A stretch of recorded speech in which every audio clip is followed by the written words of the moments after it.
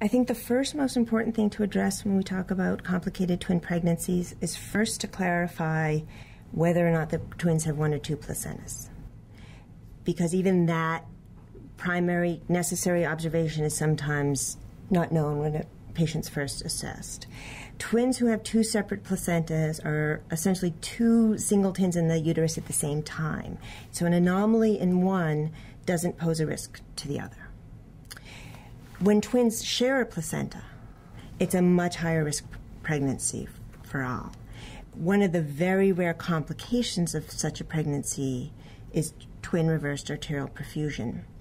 And in that setting, there's one normal fetus, structurally normal fetus, who is supplying blood both to the placenta, which is necessary for its own nutrition, but also through connections in that placenta, sending blood in an abnormal reverse direction toward a mass of tissue, sometimes referred to as an acardiac anencephalic. Obviously, the malformed twin is not going to survive, but there's a significant risk to the twin who's donating his or her blood to the other twin.